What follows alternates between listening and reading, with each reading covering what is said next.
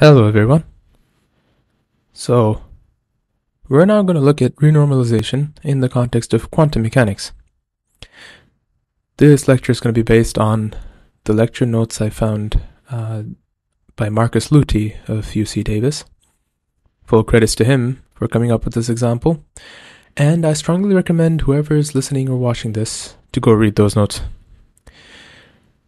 Now, the reason why I wanted to cover this part of the broader story there is because it really tells us that the set of techniques that go under the name of renormalization isn't simply about chopping away infinities, which is what you might be led to believe when you encounter it for the first time in quantum field theory, or from hearing what people have to say about it sometimes, but more so about parametrizing our ignorance of physics at distances shorter than our theories can properly explain. So, in order to find ourselves in this kind of a dicey situation, let's consider quantum mechanics in one dimension with a potential that is short-ranged.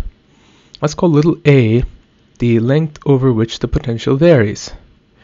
And we will consider probing this potential with quanta of sufficiently long wavelength, long de Broglie wavelength, which in turn means that we're going to consider quanta with momentum eigenvalues much smaller than A inverse.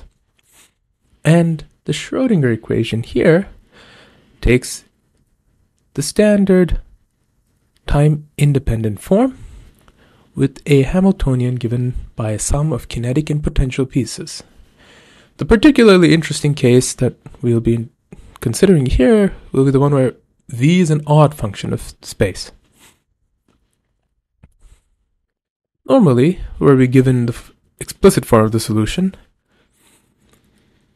we will consider an ansatz of the following form for the wave function. And in pictures, this looks like the following, where we have some amplitude for an incoming wave, a transmitted wave, and a reflected one. From computing these quantities, these amplitudes A, B, and C, we can infer the transmission coefficient, the reflection coefficient or amplitude, and by unitarity, they're related in the following way. So it suffices just to compute one of them. Now, by considering waves of de Broglie wavelength sufficiently large compared to the range over which the potential varies, we might as well approximate these short-range potentials as distributions. Now, were we considering an even function of space, then we could just use the Dirac delta function for our distributional potential. But if we had to consider an odd function of space, then we will need the derivative of the delta function. So, a note on what these constants C and C1 are. So we could extract them in principle where we given an explicit potential and did something akin to the multipole expansion in electrodynamics to infer what these are. But if we're to just probe our potential with quanta of very long wavelength, then what we'll have to do is infer them, treat them as coupling constants like we would in quantum field theory. But let's plant a flag there and come back to it towards the very end, because this is an important point.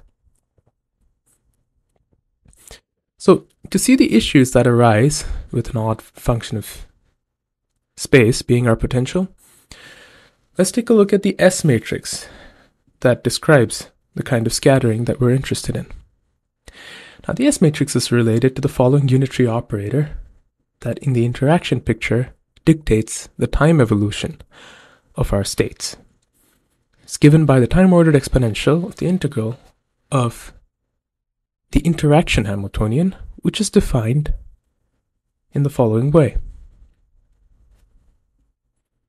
And we obtain the S matrix by taking the interval of time to infinity. So the S matrix defines the propagation of asymptotic states defined at very early times to those defined at very late times. And Dyson taught us that we can obtain this quantity in perturbation theory through the following series.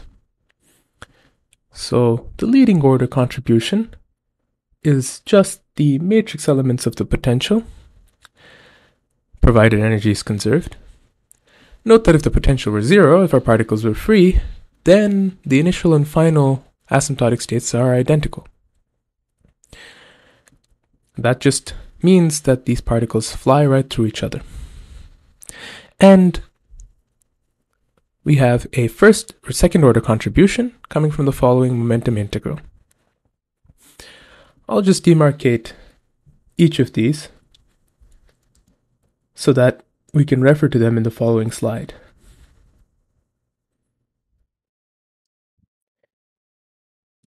So now let's consider what happens when we have an approximation for an even short-range potential. The first order contribution gives us a constant. Second order contribution is an integral over momentum that converges. However, if we have an odd potential, the first order contribution is momentum dependent. The second order contribution diverges. So, if we pay close attention to the form of this integral, we'll see that the issue really arises at very large momenta.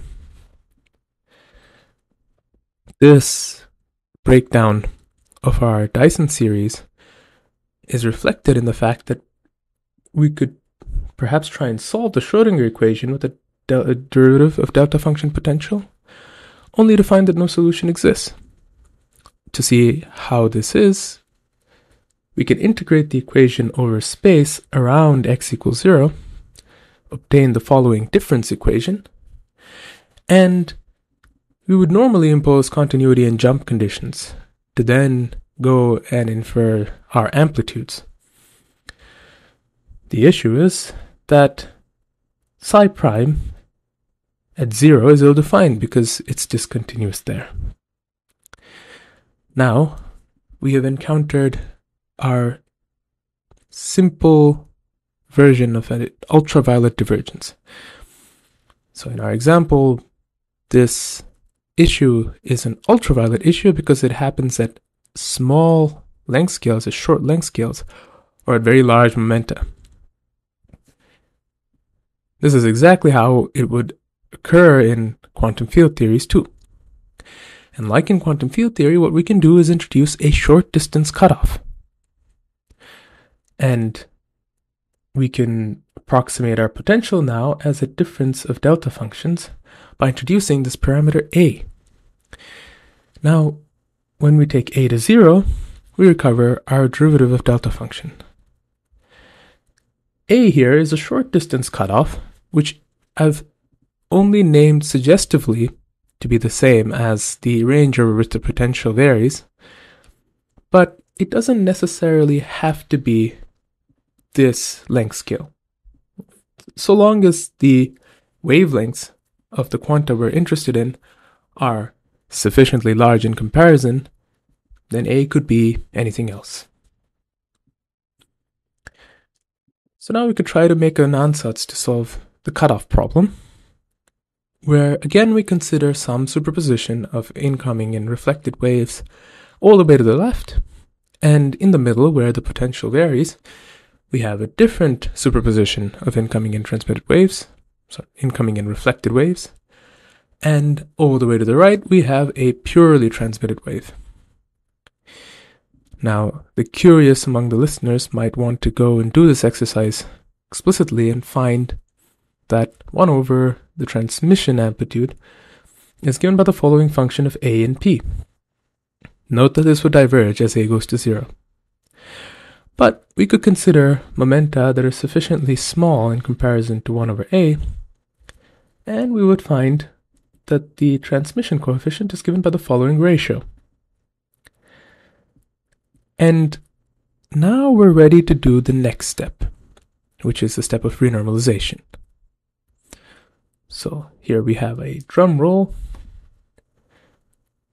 and we get to just define the ratio of A over C1 squared as C sub R, which is the renormalized coupling. And then we obtain the following result that's independent of the cutoff. Now, we could say that this is a bit bizarre, because all we've really done is introduced another variable. But the point of C sub R is that we can hold it fixed, provided that we adjust A and C1 in compensatory ways. C1 is something that we would obtain from what we would normally call the bare theory. So we would have to do the expansion, the multiple expansion of our potential explicitly to find what it is. But if we only had access to quanta of sufficiently low momentum, then all we can really do is infer from the transmission coefficient what C sub R is as a phenomenological parameter. And then for our purposes, we would be perfectly capable of describing scattering over this potential. So C sub R is really parametrizing the sensitivity of the system to the physics at short distances. And furthermore, it's an admission of ignorance of the detailed physics at short distances, provided we only have quanta of very large wavelength to probe the system with. Particular, very large in comparison to this cutoff. So really, renormalization is not so much about cancelling infinities, as much as it is about a sort of relativity of scales. And that perspective was really brought to us from the study of critical phenomena, where all of a sudden we find that systems no longer care about the scale at which you probe them. You start to see scale invariant behavior. And in particular, the kinds of models you would encounter in your education are those like the Ising model, and you would try and look at phase transitions that they exhibit. And near the critical point, particular second order critical points, is where you start to see this behavior of scale invariance emerging. And of course, there's a high energy physics parallel to all of this, which is that our running coupling constants describe how interactions are screened as we vary the energy of the particles that are undergoing scattering. And really, how we can make sense of this procedure of renormalization comes from thinking about certain renormalization group flows on the space of theories, which applies very broadly across statistical mechanics, quantum field theory and high energy physics, and even astrophysics and cosmology. So, in the following videos, we'll try and explore the idea of the renormalization group a little bit further.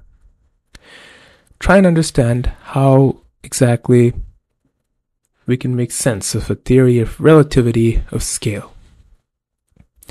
Till then, stay tuned.